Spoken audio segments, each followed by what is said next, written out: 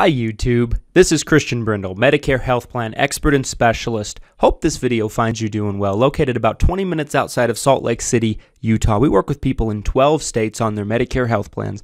We represent a myriad of different insurance companies, so we have a lot of experience with Medicare supplements. And I thought that we would be able to kind of break down Medicare supplements for you in a way in this video today about the good and the bad of a certain Medicare supplement that seems to be getting a lot of mixed reactions from different people in the industry and also different consumers. So let's talk about Plan N. What is the good and what is the bad? What do you need to know about it? Let's take a look at an objective perspective of a Plan N here today. So a Plan N, the idea behind it is it's a very comparable plan to a Plan G. If you're not familiar with what I'm talking about a Medicare supplement plan. Medicare supplements basically come through and pay the 20% of medical bills that Medicare leaves behind. When you get onto Medicare, you get a Medicare card that looks somewhat like this. And you get Medicare Parts A and Medicare Parts B. Medicare Parts A and B work like two pieces of a puzzle that fit together to give you medical coverage. Medicare Part A covers the hospitalization side of things. Medicare Part B covers the medical side of things. And so on and so on.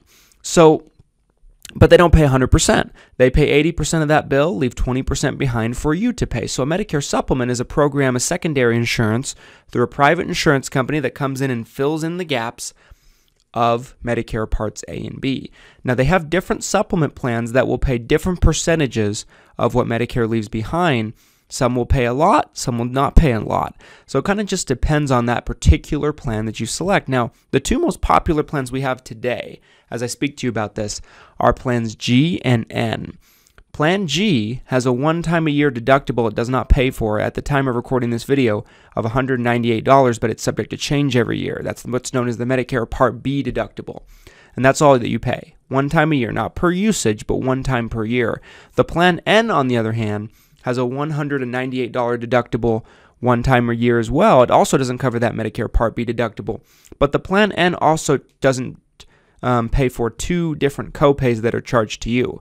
The first one is an up to $20 doctor copay. It could be less depending on the doctor visit, but it's per visit. The second one is a $50 emergency room copay. The other thing that the Plan N does not pay for is what's known as the Medicare Part B excess charges.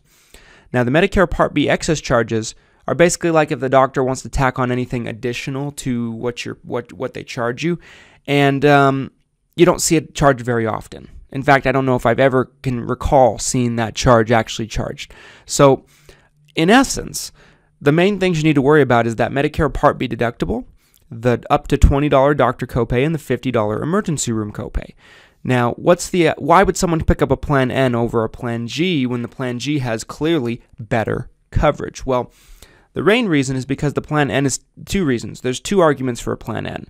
The first one is typically the prices are going to be lower. Now, this can vary depending on what market and what state you're watching this from. It can be maybe $20 lower in some areas. It could be up to $50 or $60 lower in other areas per month.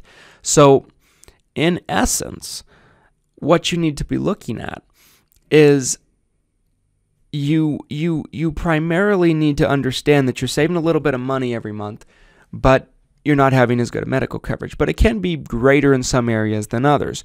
Now, that being said, one thing we have to take into consideration is quite simply that the Plan N will typically go up in price slower is what statistics show over a 10-year period than a Plan G will. Medicare supplements always raise your price as you get older. They all do it, and there's no way around it. And they do it for a myriad of different reasons, but it's a topic for another video.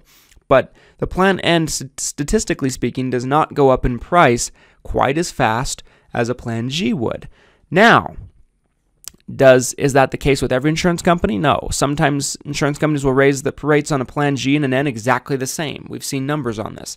Sometimes it's closer than you might think. It kind of just depends on the insurance company, in my opinion, more than the particular plan itself. Now, that being said, one thing you have to keep in mind and take into consideration is that $20, $30, $40, $50 a month savings in premium on a Plan N worth it if you are going to the doctor all the time? And the answer to that is no. I have clients of mine that have, a doctor visit or two every week. And that $20 doctor copay per visit would absolutely devastate them. Now, you might be healthy.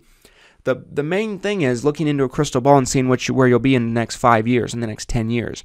Because as many of you know, if you're going to change your Medicare supplement plan, typically, in most situations, you have to be able to pass health questions and be able to go through underwriting in order to qualify to change to another company. So it's not always as simple as saying, as if my health deteriorates, will I be able to change to a Plan G later if I need the better coverage? You might be able to, but if you have enough health problems, you might be stuck on that particular plan with the Plan N, and that could be devastating for a lot of people.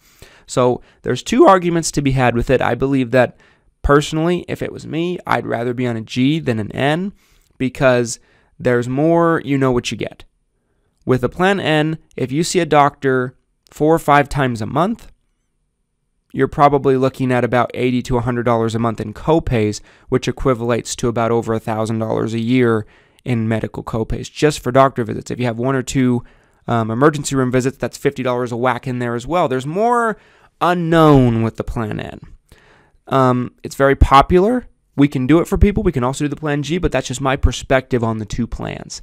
Anyway, folks, if you enjoyed this video, please do me a favor. Drop a like on the video, comment on what you'd like to see me talk about on future videos, and subscribe for future insurance and Medicare-based information. Have a great day. Take care.